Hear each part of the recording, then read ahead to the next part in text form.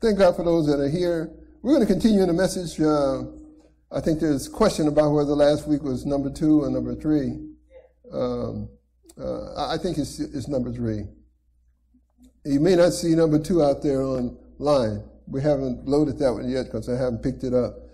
And I got to see if it passes the litmus test. So you may not get a 3, but I'll cover those things that I felt were important in 3 today, because I sort of went off into certain other areas, and it may not be perfect for putting online. So you may not see a number 2, but you'll see a 3 for sure. So I want to name this one number 3. But it may have power 2. It doesn't matter. Power 2 is fine. That's probably better, especially if I leave the other one out from last week.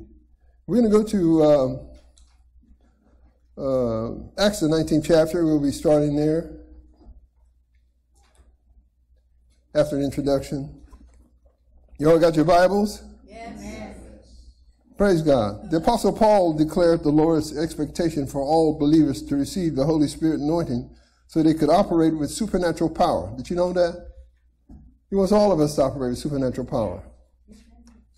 Because when he met the proselytes of John the Baptist, he asked this question in Acts the 19th chapter, verses 2 through 7. It says, he said unto them, he's talking to the apostles. He went back to Jerusalem because they had heard he had gone into the house of a Gentile, and they wanted to know why they had separation in those days, and the Jews had nothing to do with the Gentiles had nothing to do with the Jews. That was not God's will and purpose, because he was transitioning, changing things, open the gospel up to whoever will, so let him come and partake of the waters of life freely. So Isaiah had already spoken about that a few thousand years before, but now it's being performed in Acts when we see that they are entering into the house of those who were not Jews but were Gentiles and declaring the word of God. And the one who started it all out was Peter, and impetuous Peter is now explaining to them what took place. So, and then here's Apostle Paul taking it to the next level. This occurred probably about 20 years after they had already introduced the Gentiles. And Paul was having another encounter with Gentile believers who'd gotten baptized by water by John the Baptist. And some things that were shared by John the Baptist during his time, in his tenure in earth before they cut his head off. So these people here had come into the kingdom of God through John the Baptist. He taught some things and laid out some things that were going to be performed when Jesus Christ came. So that's a little background. Acts the 19th chapter, verses 2 through 7. He said unto him, have you received the Holy Ghost since you believed? He's talking to the proselytes and followers of John the Baptist. And they said unto him, we have not so much as heard whether there be any Holy Ghost. They might say Holy Spirit, depending on the version that you have of the Bible. Third verse, and he said unto them, unto what then were you baptized? And they said unto John the Baptist, by John the Baptist, or John the Baptizer. Joe, if he were here, he's still, you got to correct that, Pastor. It's not John the Baptist, John the Baptizer. So I let him, I said, that's a good way to think about it. But most people know John the Baptist as John the Baptist, not John the Baptizer. And that's it. But it's okay, you can be more accurate than what the pastor is. Fourth verse, then said Paul, John verily baptized with the baptism of repentance. This is in the Word of God, and just people still, even today, don't understand there's a difference between being baptized in the Holy Spirit and baptized in water. And so here's Paul reiterating what we should already know today. Then said Paul, John verily baptized with the baptism of repentance, that's baptism in water, saying unto the people that they should believe on him which should come after him, that is, on the Lord Jesus. So John the Baptist stated the fact that Jesus was coming after him. And when he first introduced Jesus Christ, he said, behold the Lamb of God that take away the sins of the world. You find in 1 John, the first chapter, I think around the 29th verse, he introduces Jesus as he comes on the scene, as he's baptizing people in the Jordan. And he mentioned that there's a distinction between what he's doing and what Jesus is going to do. He says, I baptize you in water, but he shall baptize you in the Holy Ghost and with fire. And that's what we're talking about here. We said that you need to be baptized in the Holy Spirit. It's Holy Spirit and fire. Praise God. We need that fire element, which I preach about sometimes, to keep us clean before the Lord, to burn off any impurities that's in our flesh, so that when we stand before the Lord, we'll stand clean and holy as an apt representative of the kingdom of God. Yesterday during the funeral, I'll just mention this, funeral of my brother-in-law, Alan. At the end, I gave a solicitation for those who want to receive Jesus as the Lord.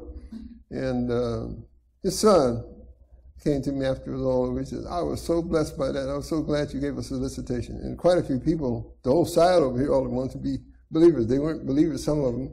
They'd been introduced years ago, some of them, but they hadn't received Jesus as Lord. And when I finished ministering, what their responsibility is to give diligence to make their calling and their election sure. I said, many are called, but few are chosen.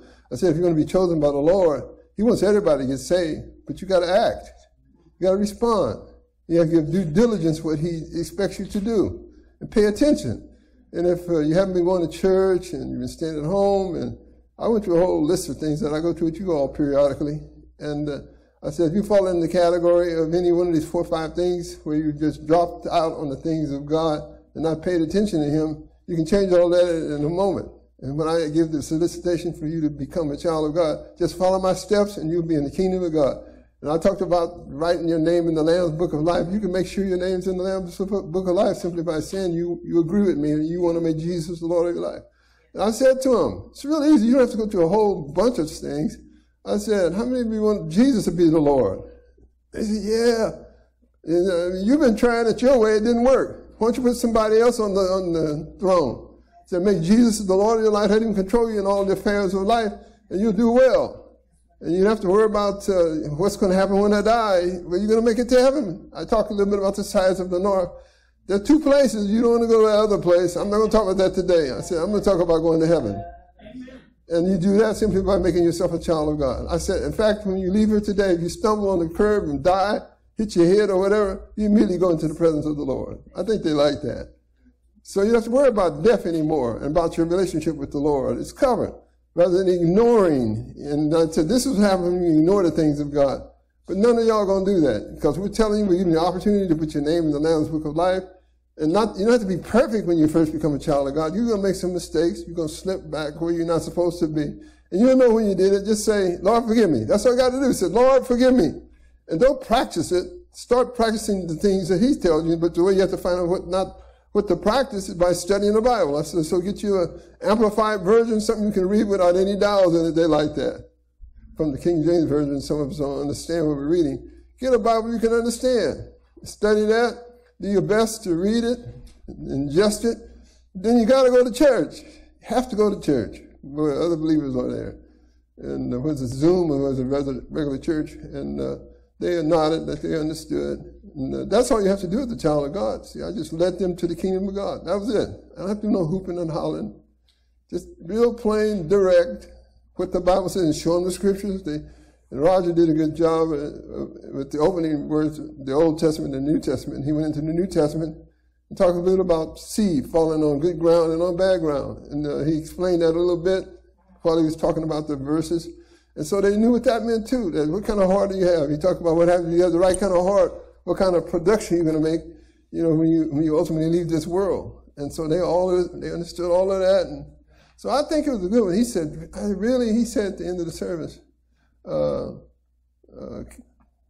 I really enjoyed you going in that direction, explaining about salvation. So many people here don't know. He said, even myself, I didn't fully understand. So he's going to be calling me Caston. That's with my nephew. He's going to be calling me. He said, got all the information so that he can be developing the things of God, and he is going to start going to some church. He's going to go here initially, probably through Zoom, and then once we find a church for him, we'll direct him there. My daughters are good at finding churches and things of that nature that will teach people the things of God.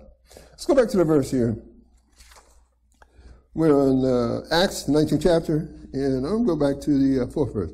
This said Paul, John verily baptized with the baptism of repentance, saying unto the people that they should believe on him which should come after him, that is, on the Lord Jesus Christ. 5th verse.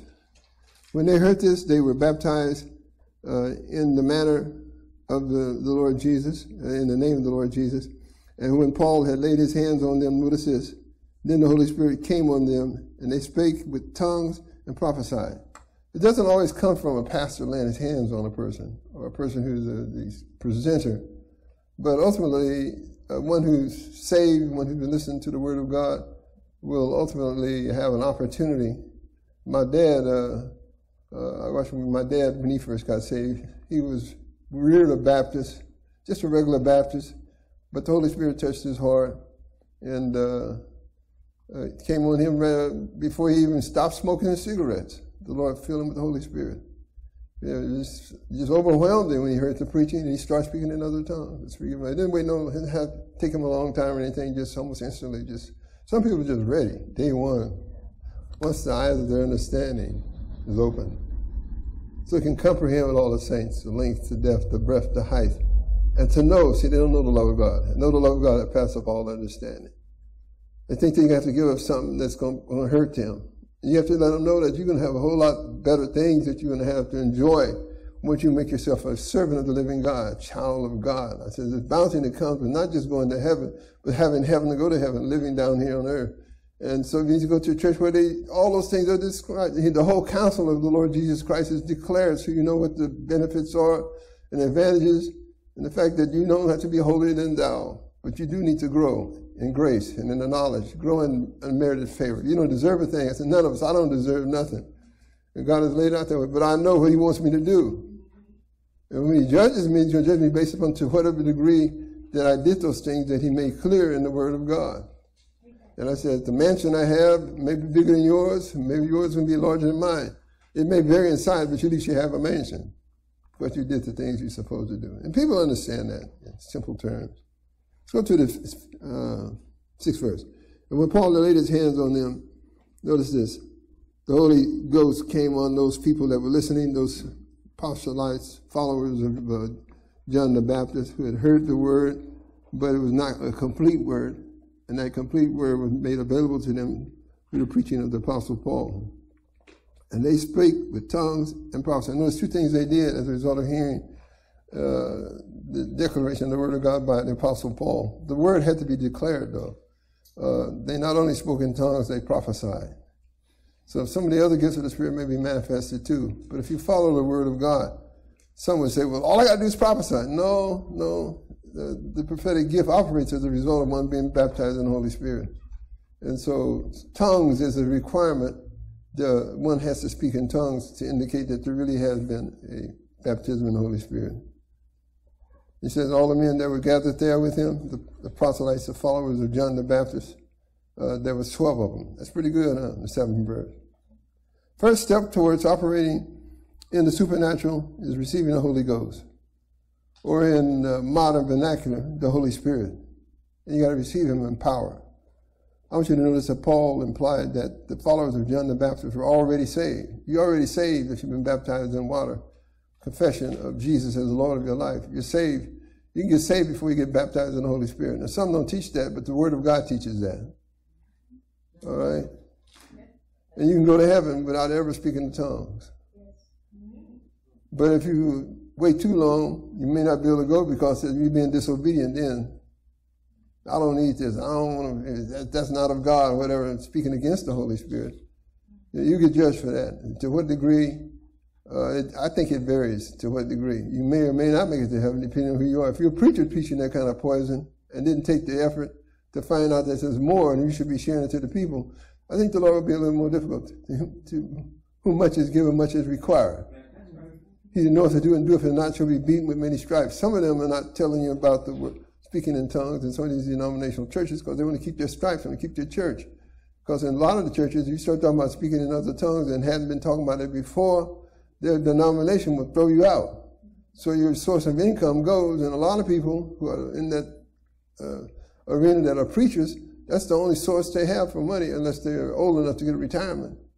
The kids can't go to college, you can't get out and buy them a car, and you can't make your mortgage in it because all that came from the church, because that's what you did for 15, 20, 30 years. And when they found out you're going to switch on them and start talking about the fullness of God, then they're ready to get rid of you. The deacons and the members of the church will throw you out in a number of these churches. Y'all understand that? So he's looking, I'm easy on preachers, because they're smart enough to know that that's what they're supposed to be doing, but they're afraid. Because they're wondering, what's going to happen to my income. Now, when they get older, they may not be that afraid. Think about it, if that was your position, and they pay you a good salary at your church, they take care of your health care and all that, and your kids got enough money to go to school, and then you make a decision that we're going to start talking about speaking in tongues and being filled with the Holy Spirit. You said, the deacons get wind of that, I'm gone. How many of y'all understand what I'm telling you? I know what you're saying. So that's what happens. It's not that they don't know, it's just they're afraid. And a lot of people are afraid of various things that stop them. So they need to come in contact with somebody who can show them that there's another way. God will still take care of you. And they got to hear that kind of preaching over and over again, so they'll take the chance, to switch out and do all that they know to do. In their private devotion, they may be speaking in tongues. You never know. And each time they do it, they feel guilty because they're not doing the full counsel of the Lord, and they know better. And so some of these guys know, a whole bunch of them know, they just won't do it because they're afraid.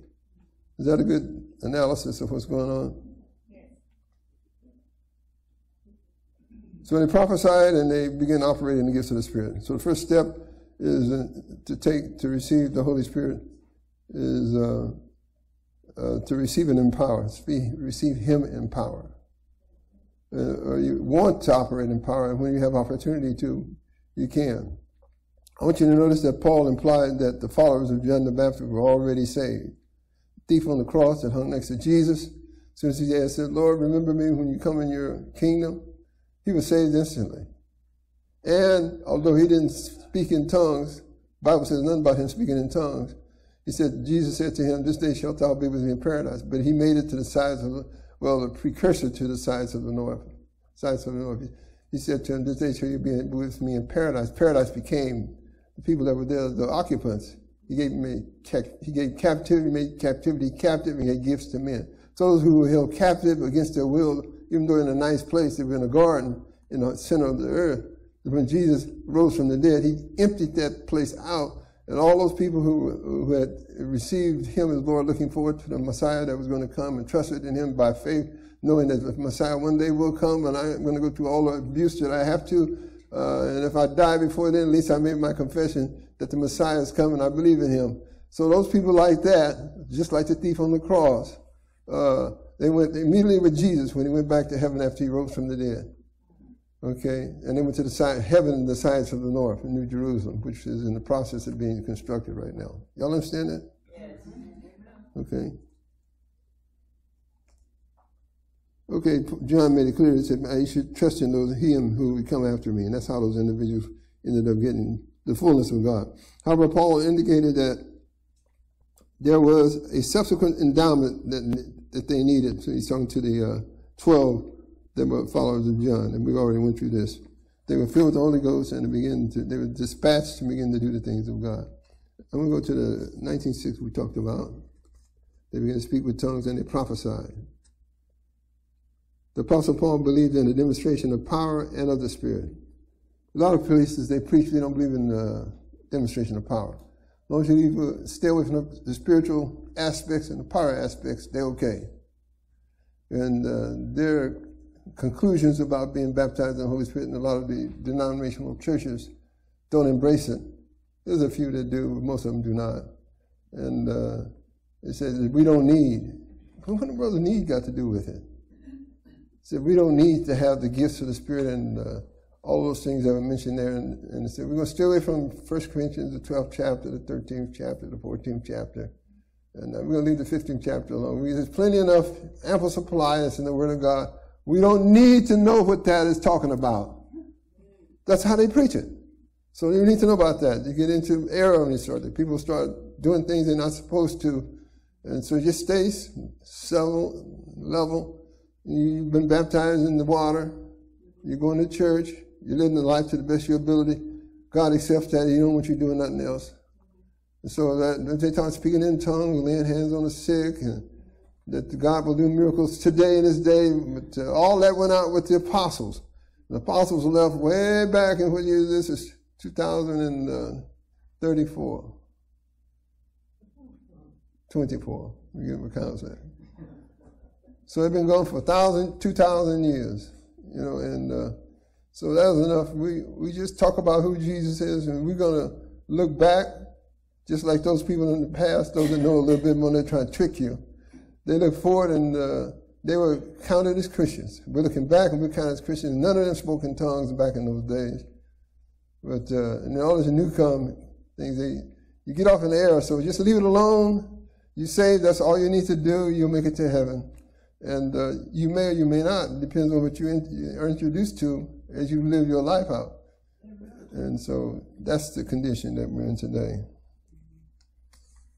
I want to transition here to another part that Paul wants us to understand also. 1 Corinthians 2 and 5.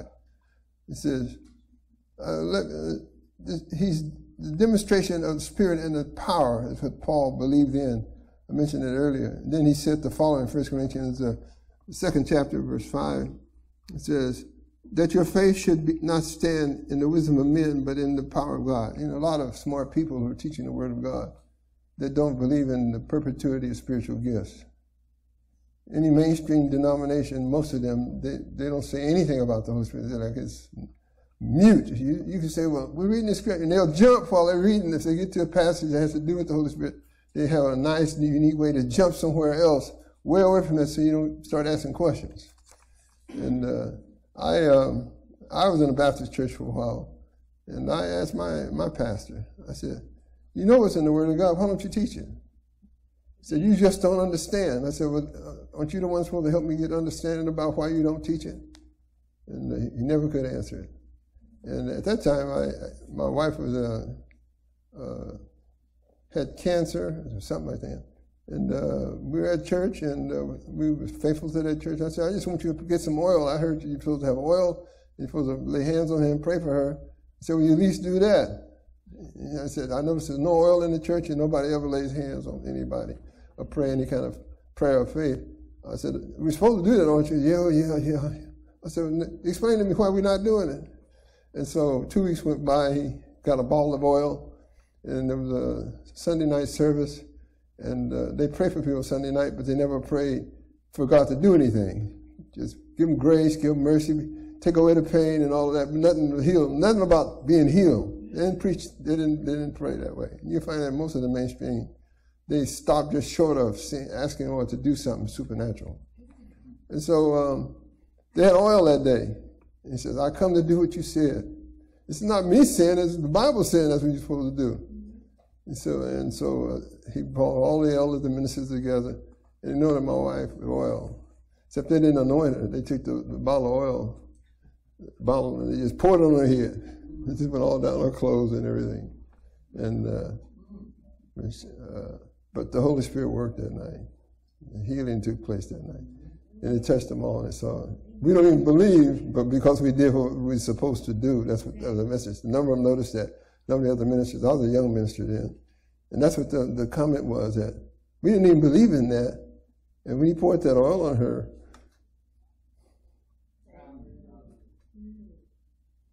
power of God began to operate.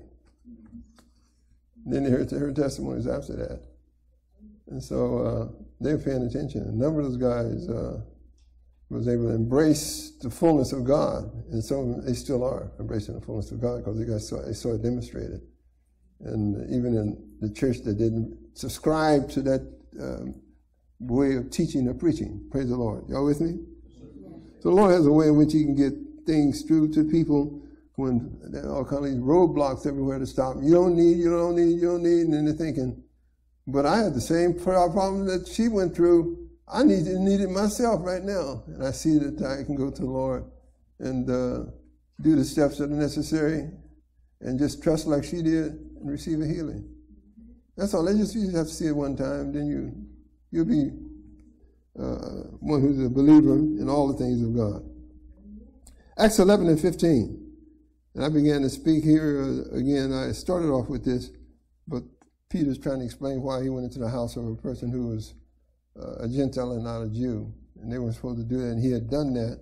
And his explanation there is given in Acts 11, 15 through 18. And he said, the reason I went into the house is because the Lord directed me there. He went all the way back. Acts the 10th chapter, if you want to read the whole story about him going to the house of Cornelius, the centurion. So they're rebuking him because he went into his house, and he preached to them in the house of people who were not clean. They're unclean people because they hadn't confessed Jesus as the Messiah. And so how would they confess him? Because they never opened up the door and opportunity for them to make themselves a child of God. Okay, so Acts 11:15, here Peter explaining. And the Lord got the right one to do the explanation, because boasters Peter, he didn't care about, if the Bible says to do it, I'm going to do it. I don't care who are you. So impetuous Peter, always the first one to take a step when he thinks something was right. And he demand to try it, at least to try it, even if he made a mistake. So here in Acts 11:15, and as I began, this is Peter talking here, recounting what had happened to him in the house of Cornelius. The Holy Ghost fell on them as on us in the beginning. He said, I was there with you guys too on the day of Pentecost, for Acts the 2nd chapter, the 4th verse, and all of the things surrounding them that took place on that day. And I began to speak with tongues and prophesy and do all those things too. And so this is what, and notice it. He said, and when I was speaking, I'm just talking about the road. The word of God. I wasn't speaking in tongues or anything, just declaring the word, a normal way. The Holy Ghost fell on them. And on us as it began. So the same way when he just fall on them, they started speaking in tongues and prophesying just like we did on the day of Pentecost. And notice this. 16th verse. You remember I the word of the Lord, how that John indeed baptized with water, but you shall be baptized in the Holy Ghost. So he's explaining to people who should know better, but because they broke some of their rules that they had as Jews, they wanted to rebuke him and sit him down for a while. And so he said, wait a minute, the Lord did this, I didn't do this, but the Bible said he was going to do that, and we saw it firsthand in the proselytes of John, and also we're seeing it again in the house of Cornelius. Those people who were Romans primarily, but they certainly weren't Jews. I went and preached because the Lord gave me a vision that I needed to go to his house. And when I got to the house, the Lord met me there, and he's the one that caused the Holy Spirit to fall on them, and he caused them to speak in tongues. And because I saw them speak with tongues, I said, who am I to withhold water? So he hadn't baptized them yet. So after they spoke in tongues, we got to be obedient to what the Bible says, the whole canon of Christ. So I took them out at nighttime and baptized them in the river or wherever they would baptize them. Yeah, so I'm glad he put that in there about baptizing them in water. Notice that's after they received the Holy Spirit in measure and in power. He then took them out. So you got to be obedient to the totality of God's word. Well, them Baptists going all that water. We don't need water no more. I got baptized in the Holy Ghost. No, you need to do exactly all the things the Lord said you to do. And you need to put yourself in water because it indicates that there's something that's taking place on the inside that other folks need to see. Especially if the other people don't believe in speaking in tongues. At least they believe in a relationship with the Lord that you outwardly showed when you were immersed in water. So even if it's backwards, you need to do it. Amen. And you don't sprinkle. You immerse. The word there is complete immersion, submersion. You can't, I would look at the words that are used there, you can't twist it to make it mean something else. No, it's not sprinkling. When you take a baby, you sprinkle him to dedicate them to the Lord. You didn't baptize them. You can't baptize babies because when you go to a water baptism, it's a knowing that I made a relationship with the Lord, and what you're showing visibly is that I've changed on the inside and I'm washing away the old Adamic nature from me, and I'm going to change and begin to live right. If I cussed before, I'm going to do my best not to cuss anymore. If I fought before, I'm not going to jump on you once. You see, so you're demonstrating that there's a change that has come on you. Your attitude has changed, and your way you walk and carry yourself has changed. You're not going to see me drunk anymore. I used to be drunk all the time at parties, and people would say, now so much for that. I'm not living that kind of lifestyle. That's been a wonderful change that has come over me. So that's why you get immersed in water. So that the old nature been washed away. And the new birth that's taken place in my life. An identification with Jesus as Lord. And you can use the scriptures to explain it. Paul talks about it in great depth, so you can't. It's full. The scripture is full with what you need to say to people who have not been introduced to the concept of water baptism as opposed to spirit baptism. Now, in 17 verses, as Peter continues, for as much then as God gave them the like gift as he did to us. You see that? The like gifts. That means we're supposed to have the same kind of gift that they had on the day of Pentecost. And what did they do on the day of Pentecost? Well, I should be doing the same thing today. I should emulate what they did on the day of Pentecost.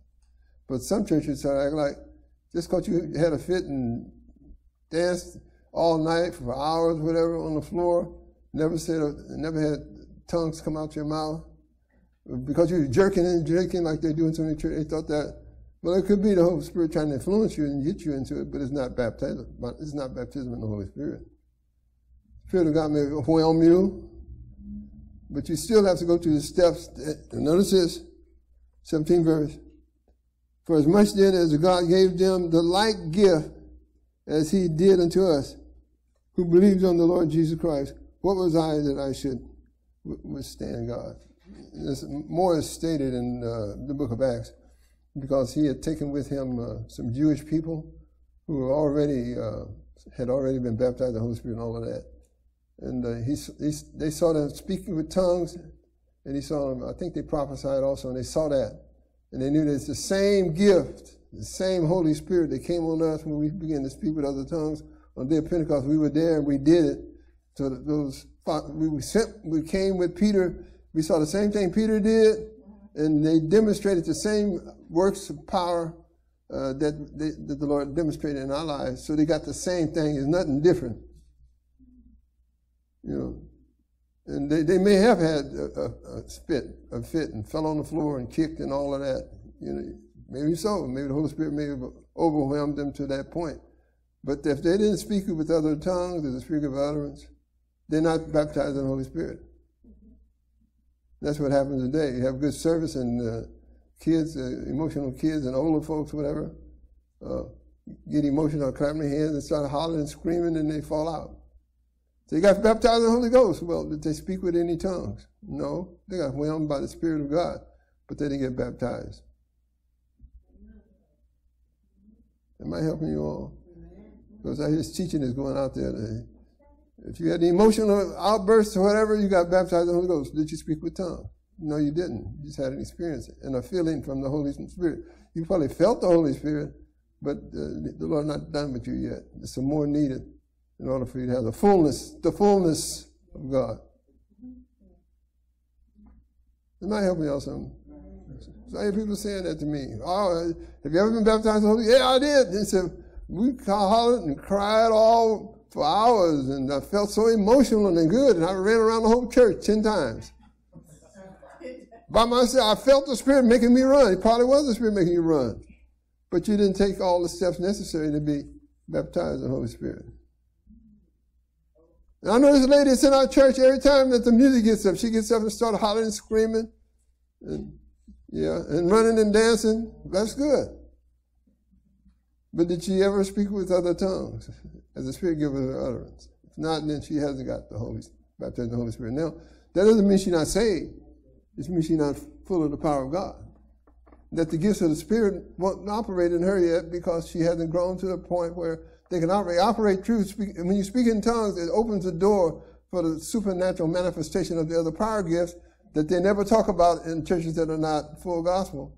So they bypass. Notice this. 1 Corinthians, the 12th chapter, 13th chapter, and 14th chapter, they bypass that. They don't talk about that. So they hit it and run. And if they hit it, they go to the 13th chapter, they talk about love is greater than all, and they jump real quick. Because somebody like me will say, wait a minute, brother, you didn't read that right. You didn't read all of it. You got to read the verse before and after and to see if you still have that same conclusion.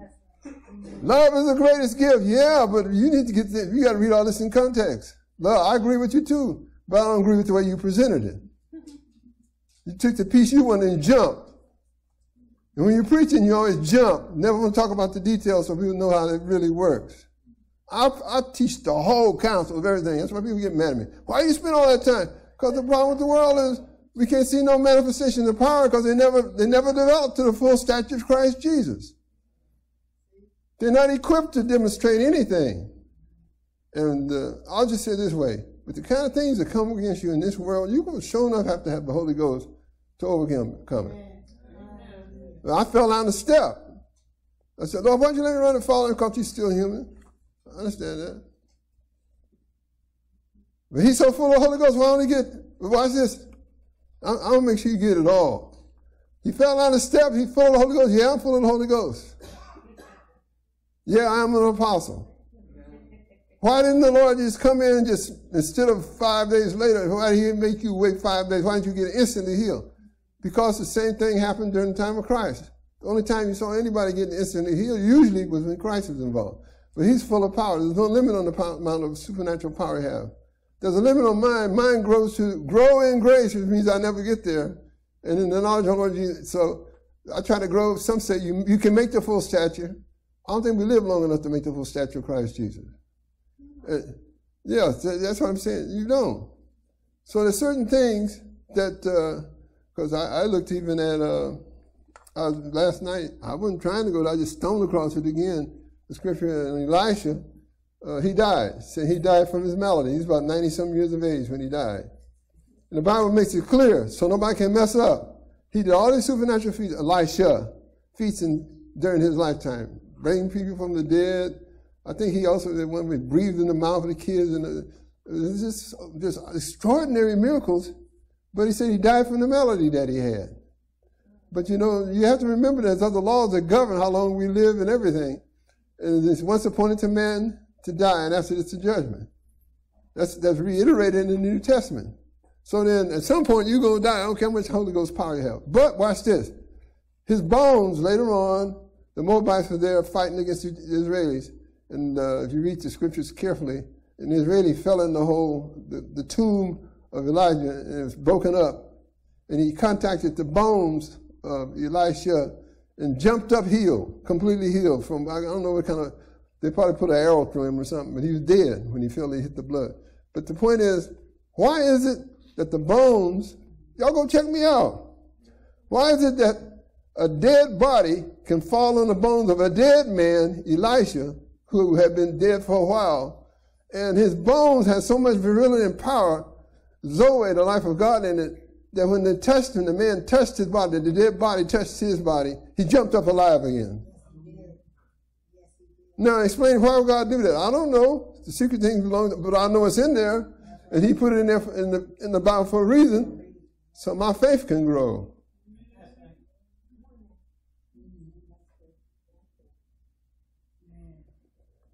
Now, when I fell down the steps,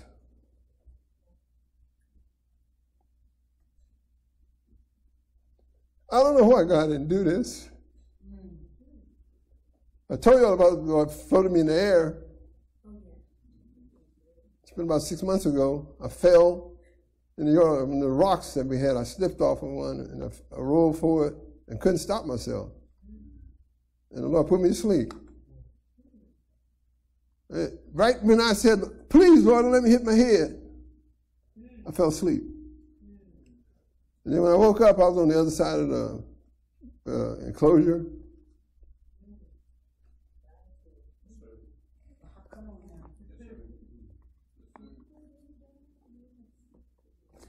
Here's the barrier. Sprawl out my whole 6'3" frame, straight. I bumped my head on I think we've been getting ready to plant some plants in the container. I bumped my head, I woke up. It was nothing, it was just a bush. You bush plants inside of the little plastic container. It was in a basin there that we were getting ready to use. And then I woke up. It must have been the amount of time that they laughed for me saying, God, please don't let me hurt my head. Because if I'd hit that with full force, I'd have been in a bad way. And then I woke up. And I'd say in terms of the amount of time it was before me saying, Lord, please. And when I woke up, it probably was 30 seconds, 20 seconds, something like that. It just happened. And I got up, and I was surprised, shocked. Y'all need to hear supernatural from today. I mean, you always reading, but won't nobody. Well, there's some people here today who get sad. So I got up. I was startled. I was saying, no knot on my head, no broken bones, no nothing. Everything works fine. And I tell somebody, they're not going to believe it. They may not believe it. Probably just a few people that I could tell that would even believe it. You know. But that's the first time it's ever happened to me. Now, let's go back. I just tell you that. The Lord, that was a miracle. For those who didn't understand that. It was a miracle. I belong to Him.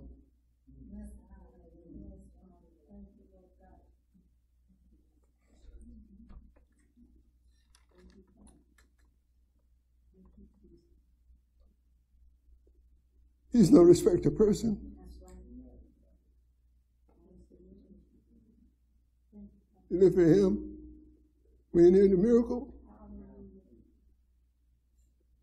it'll come.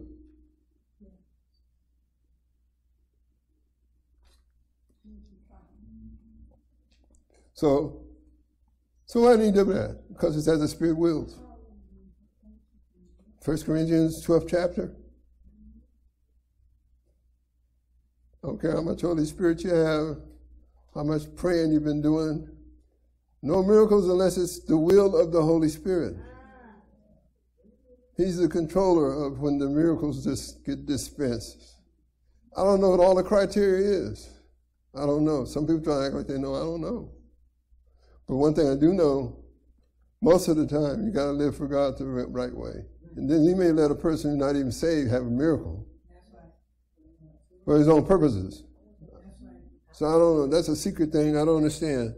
Or a devil can just seem like they live 20 years more than they're supposed to, and you never see them get saved. When somebody pray for them and they live another 20 years, I think that's so the people, other people watching, even the angels of God, can see the grace of God. But we know that we can't earn nothing. But that person can tell you, they'll tell you that the Lord did do it. He kept me alive. I don't know why He's still keeping me alive. They probably know, they're probably lying. They just don't want to do right. And God let them live. He let a lot of things happen that from our vantage point, He said, why don't you just take them out? Because He has some other purposes He wants to fulfill in the earth realm other than those things that relate directly to you.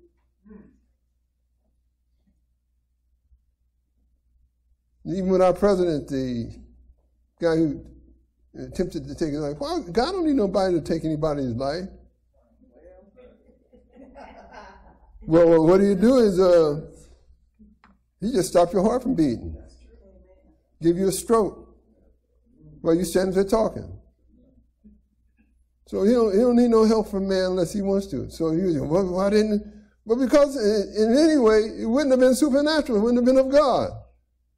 So you don't have to do that way. Now, if everybody there was in a bomb that took off, then that would be different, perceived differently probably. But the man's too wicked. And God is trying to save us so that we can live our lives out without people assuming they know why certain things took place. But if he just dropped down dead from a heart attack and they check him out and said, no, there was no foul play or whatever, he just died because he's old. Then can't nobody come out with guns shooting your boy and shooting your girl and hanging them and doing all kinds of wicked things that's in their heart anyway because they think you're the one who's a perpetrator. Y'all with me here?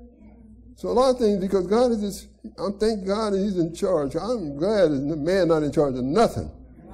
He can't be trusted. He's proven he can't be trusted. Hatred and meanness, nastiness, just in them. Especially if they're not saved.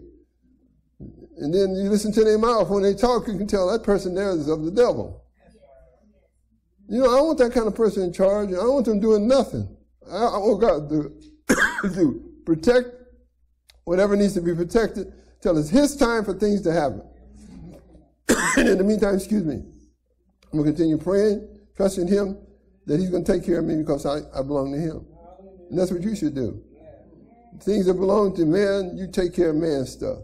Things that belong to God, none of your business. He ain't going to tell you why He does that. He does it because He's God, He's Lord. Why did Elisha fall down? Can I just teach so there will be, none of y'all will ever be barking on the floor because, it's not scriptural. You're not going to do this weird stuff that folks do. You're not going to expect God to do those kind of things. But if you get a balanced presentation of God's word, can't nobody mislead you in nothing. Is that clear? I'm almost done. Praise the Lord. So let me finish up, and I fell on the steps because people ask the question, he on that floating, I don't believe he floated. God didn't do it all the time. Well, why didn't he do it that time? Because then y'all, every time I fall off a step, somebody's going to be expecting me to float in the air. Or then the other question is, he floated in the air that time, why can't I float in the air? I don't know. Maybe you can. Now, I'll tell you about the first introduction to all of this here. I was in a car wreck, back when I was in college, last year of college. Just before I got married, I was in an automobile accident coming down Pacheco Pass. And the car was completely demolished and all of that. The only place I had to live was inside of it. This needs to, you see, you're supposed to declare the word of God periodically. I'm going to stop after this. It's a good place to stop. But I'm going to tell a full testimony. And so I felt sleepy coming down Pacheco Pass. It's back in the late 60s. And I was a Christian then, young, still living for the Lord to the best of my ability. And so I fell asleep. I put my jacket on, my Letterman's jacket on, fell asleep. And then I heard this booming sound. I had fallen asleep when we were on the side street. The side street had hit the back of the car and turned the car upside down. And I forgot how many feet it was, about 50 feet or so. They believed that I was airborne. So I came from a side street, from Pacheco Pass to the side street that was jutting out towards Pacheco Pass, and my wheel on my car was knocked up in the air. So I landed upside down on my car. After the 50 feet, it crashed on top. And so all the wheels, the force of it was so great that all the wheels were bent out on the car. All four wheels were bent, but it wouldn't roll. Top was smashed in. Every window just about was broke except the one that I was next to, upside down, the driver's compartment. And there was only enough space for me to squeeze out to get out the car. Everything has been crushed. And I ran to the street.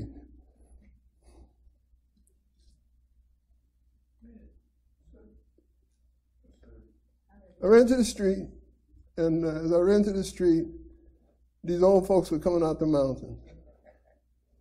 You always hear me talking about a Magoo car. It looked like a Magoo car. God has a sense of humor. I didn't tell you that you didn't even have an idea, no construction in your mind, because I was watching Magoo cartoons then. As a dumb adult. And so they stopped. I was trying to wait somebody to pick me up, and the car was way out in the middle of the field after 50 feet. And people stopped, and one of them looked like an angel of God or something. He's a white man, but his hair was all down the side of his face. And all I know is his face was almost like a globe. It was white. He wouldn't say nothing. He was looking straight ahead, this little Magoo car. And the lady started talking. She was white also. She's real old, though. And I said, can y'all give me a ride? I got to go call the police. I found my car's damaged and all that. To talk about your car, you should thank God He let you live. I said, we see that car over there. And then she said, this was an act of God. See, He let you have the wreck, but He protect you and let you live. He said, but you're not doing what you're supposed to do fully. He has to get your attention. And then, now listen, this is where I get this from. People are wondering in other scriptures, spirits of just men made perfect. Okay? Saints go to the sides of the north. I believe that periodically, sometimes I don't tell people this, there's the things that God wants to be done, and He'll dispatch a resurrected saint. Because the woman said to me, I was like you a few years ago, running from God, not doing what He told me to do, and He put me in an awful accident. Awful accident. And that's when I said, who y'all that frightened me then? Because I knew the word pretty well. I said, where y'all folks from? And they said, watch this. We're from the mountains in the hills there. We just left a service to come and get you. And I just said, come, I don't know if she said come get you. The Lord had us be here. But we just left from a church service in the hills. The mountains in the hills behind, over the side of Pacheco Pass. And I started thinking, I said, I wonder if they came from the sides of the north, in Mount Zion, the sides of the north. Well, I was preaching one day, that's what came to me and said, those people that said that, and she lived here, she died, got resurrected, but she'd be out from the body to be present with the Lord. So they were in Mount Zion, on the sides of the north. The Bible talks about the people that are there and said that the Lord dispatched her. And then you think, Grandma going to come back to me. I hope she's saved and all that, but I don't think she may come back, but she could. And we want to throw things away, just like Samuel came back. Didn't Samuel come back? Prophet Samuel came back. And I said, that was a spirit being, that was the devil. That was no, the Bible makes it clear. It was the very Samuel that had gone to heaven before.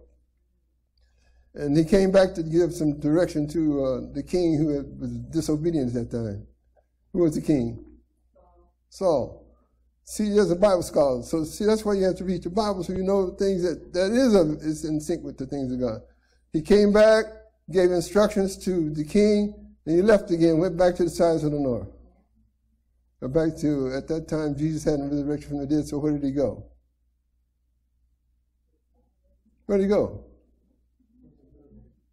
Bosom of Abraham. See it? Because it hadn't been emptied out yet, because Christ hadn't died on Calvary's cross yet. You see that? So he went back to, come from there to the earth and went back. And she came from there to the earth. Well, who's I talking about? Oh, Samuel. For Samuel. Yeah, Samuel comes from the... But, you know, I'm probing. So, and I have Bible scriptures on those things. But the lady made it clear that they were not just regular people, that they had come for an audience for me. And so, and as soon as they had driven me to the place where I was supposed to make the telephone call, they disappeared, thin air. And so that lets you know they were not of this world. They were other worldly people. I would say from the sides of the north. Anyway, that's enough on that. It's a long testimony, but that's long enough. That's enough to let you know that the Lord will let you experience certain things without you dying. That was the key, because the highway patrol came and picked me up after we had the old-fashioned telephone, you know. They had one out there at the end of this long run of freeway. That was the only one I knew of that could see. And I called him, he came out to get me. He said, I don't know how you live. He said, anybody in that kind of accident should be dead. He said, we're going to throw a chain on this car and drag it out. A long, long chain. They drug it out. The tow truck drug it out. And then they put it on the truck, but they waited, he said, because it's still sizzling, it can explode. So I don't know how long we sat out there. We waited quite a while to make sure it didn't blow up. And then he took me to where I needed to go. And he said this to me. He said that, you're fortunate to be alive. He said, another black youth from college, so he's from San Jose State. He had information that us know. He's from San Jose State. He went up a tree. Said he wasn't like you because his car got all crushed and he got crushed too and he died in the tree. We said we had to go get a tow truck to pull him out the tree. But you, I don't know how you live, but you should be dead. And I've always thought about that. He let you live, but you should. Purpose. And a purpose. So if you don't do the words, things of God are not, and you're resistant to the directive the Lord give you, then you won't be able to live out your fullness, your age, your full life. So I just say to you, if God's got a call on you, He's going to get you. And I thank God for the experiences I've had. Some have been good, some have been bad, some have been frightening, but I got to live through them. And my foot, it feels good right now. Thank God I can walk. Thank God I could have had a crack and could have a limp the rest of my lives. And I've seen some believers who are just like me, who are living a good life. They got a terrible limp because I don't know why. It's in the mind of God. Why doesn't he heal every single thing? I don't know. But this morning, make sure, I'm going to say this and I'll let you go. Make sure y'all watching this teaching that I do in the morning, on Sunday morning. It's another whole level of teaching. I didn't know I was going to do that when I taught it. You really need to watch it. There's about 8 or 9 episodes. They're broken up. But like the ones that I taught this morning, seeing behind the challenges and things of that nature, you need to look at every single one of them. It will bless you. You probably, I guarantee you that if you watch those, incident or problem you're going through right now will come up. And you get the answer to it just watching me teach that. I got the answer to mine this morning.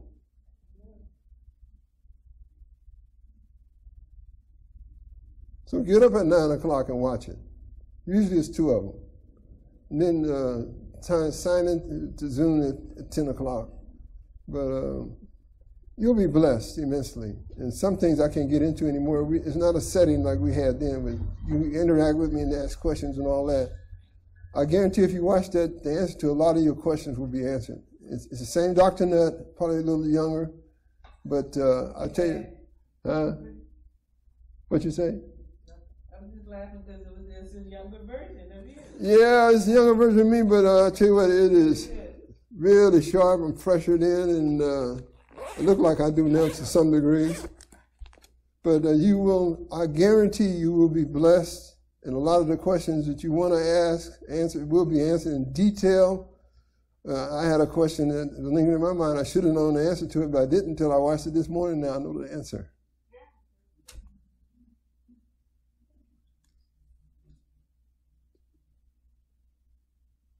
Listening to myself preach the word. I heard the answer. Real clear.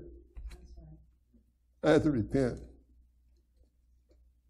I said, I'm sorry that I didn't remember what the word said. Now I remember. Thank you, Lord.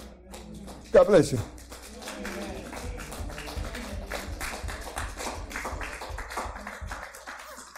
So up in the booth, I'm going to need you to focus on my beautiful mother, the camera, if you can get it on her for what we're getting ready to do. So good morning. Good morning. So this part of the service is called In Other Words, where we do a brief recap of Pastor's Word. And so the In Other Words for this week is, it's a God thing. You could say thing or thing in terms of what he talked about. Hold it this way. Don't touch anything. Okay. All right. No, it's not going to play anything. So I have a couple of notes. So Pastor talked about, different miracles that we've experienced, even in this church. I mean, I can look around and see miracle, miracle, miracle, and another miracle on the way. Miracle, miracle, miracle, miracle, miracle, miracle. I just, miracle, miracle, miracle. It's amazing. This church is full of supernatural miracles. So usually we would say it's a God thing you wouldn't understand, but y'all do understand because we've been a part of this ministry. So I was listening to someone, a preacher, and I saw this, and it reminded me of what Pastor was talking about in terms of not being limited to the way that we see the world, because God operates in the supernatural, right? Very powerful. So turn that around, Mom. Can you all see this? Roman numerals, right? I equals 1. I'm going to do a quick, my dad's a math guy. I equals 1, the V equals 5, the X equals 10, right? So this Roman numeral is what? Do you know? So it's 9, because the way that it works is that you subtract, if it's a smaller number, you subtract it from the number that's in front of it. So the X is a 10, the I is a 1. So when you subtract, that becomes what? 9. So what the minister was showing was, with one stroke, how would you make this 6? Because if you put the I in front of it, that would be what? 8, right? If we put another I down, it would be 8. If we put a 5 in front of it, what would that become? Remember, 9 minus 5 would be what? 4. So that, like, in our natural mind, we're like, there's no way that we could make this 6 with just one stroke of the pen. There's no way. With the Roman numerals, there's no way. And he said, well, there is a way. That makes it 6. And I love that demonstration because it shows that we think one way and we're limited. But the Lord is supernatural, and he thinks above our ways. His ways are above our ways. We cannot limit him. We're limited sometimes by the natural. It's a Red Sea. How do we get across? That's nothing for God. You fall down the stairs, don't break a hip. Nothing for God. Cancer healed multiple times. Nothing for God. Sometimes all it takes for us to go from the natural to the supernatural is God just doing one little stroke. Have a good week.